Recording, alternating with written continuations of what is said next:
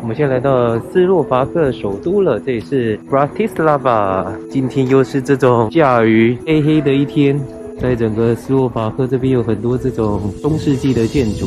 因为带大家一日走访整个斯洛伐克的首都，说真的，我对这个国家是还蛮陌生的。第一次听到它的名字的时候，是它刚发布 Working Holiday Visa 给台湾，那时候我才知道有这个国家的。今天是星期三，在这个老城区的街道里，还算是蛮冷清的，几乎是没有什么人在路上徘徊。现在已经快11点了，还是那么的冷清。就在这个主要的街道这边有一个景点，我一开始还不知道这个景点到底是什么 ，Man at Work。然后我远远看到它的时候，我原本还以为是街头艺人，他就在这里 ，Man at Work。他在这边工作不知道几百年了。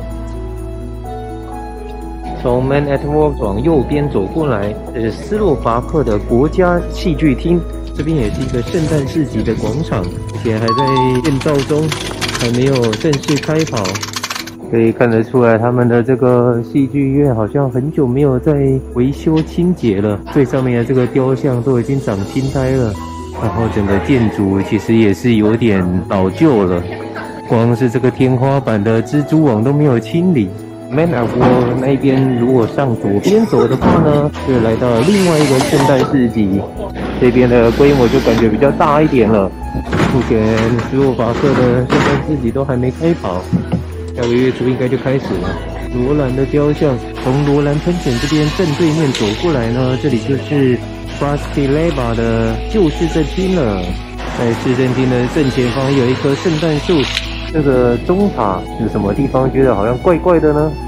有没有看到，在这个地方有一个黑黑的，像被点了一颗黑痣一样？其实它是有典故的，它是当初拿破仑进攻斯洛伐克的时候，这是一颗未爆弹，停留在这个建筑上面。大家也可以看得到，这个建筑已经都是年代久远了，都是旧旧的感觉。他们没有花很多的经费在建筑的维护上面。出了市政厅，继续往它的后门走，这里呢就可以看得到这间粉红色的建筑大主教宫。哇，有人爬到那么高去工作，应该是要准备一些圣诞节的装饰。进来也都是这种哥德式的建筑。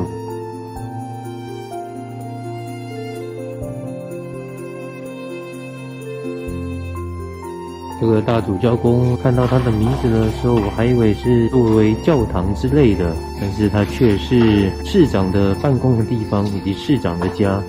这里也是一个小型的皇宫，并不是中文翻译上的那个意思。连这个雕像都已经被这个铁锈给破坏掉了，他们也没有做任何的清洗，像是真的这个骑士把这个龙刺杀而流血一样，就从他的嘴巴中流出来。在广场往桥边这里走，这里有一个犹太教的遗址，这是纪念在斯洛伐克这里死去的这些犹太人的纪念碑。光是小小的一个斯洛伐克就已经死了10万多个人。原本是一座非常鲜明漂亮的一个教堂，因为当初的2战而导致了整个犹太民族几乎被灭绝，当然斯洛伐克这边也不例外。原本还有战后留下来的教堂的遗址，因为当初的共产党政府为了扩建道路，修建了我们现在的这个桥，把他们原本的教堂给拆掉了，最后只保留了这个雕像跟这些被拆毁的石块。那我们现在就去圣马丁主教座堂看一下了。这间圣马丁主教座堂呢，是这种比较典型的哥德式的建筑，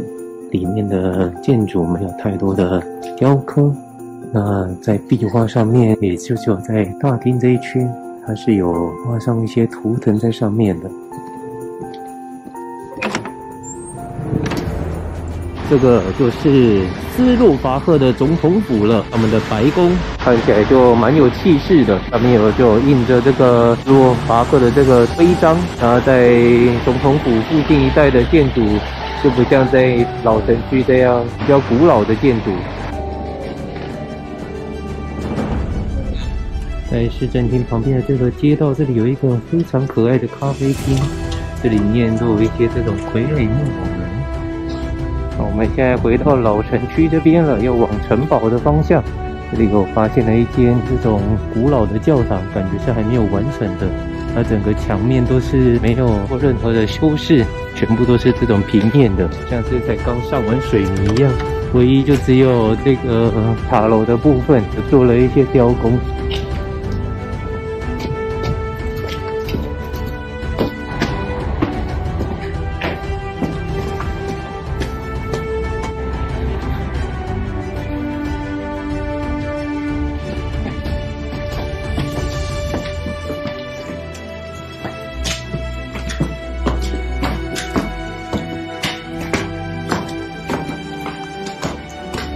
布拉提斯拉瓦城堡看起来是保护的蛮完整的一间城堡，看一下墙面这边应该都是重新翻修了，只有保留以前的一些瓷砖的形状，其他都是用水泥重新铺过而已。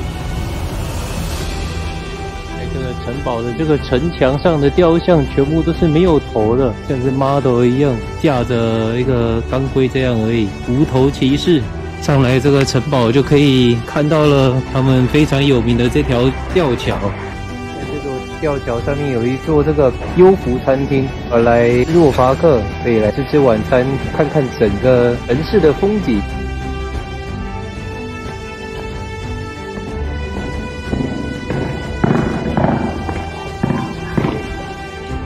这边的回音非常的好，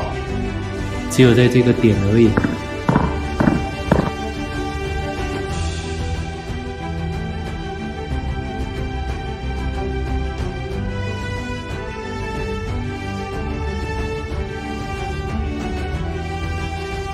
看完了这城堡，应该是整个巴提斯拉瓦保留的最完整的一座建筑了。不过在这个城堡上面可以看到很多修补的痕迹，他们的修补的工法并没有很好，他没有把原本的城堡的模样重现出来，而是感觉只是用水泥把它修补过而已。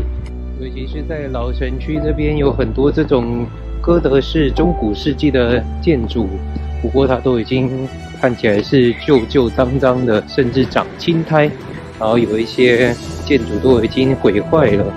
很可惜没有把这个漂亮的建筑给凸显出来。如果说整个翻新过后，然后又能再保持中古世纪的模样，那想必这个城市一定会非常的美丽。那我们今天的斯洛伐克快闪一日游结束了。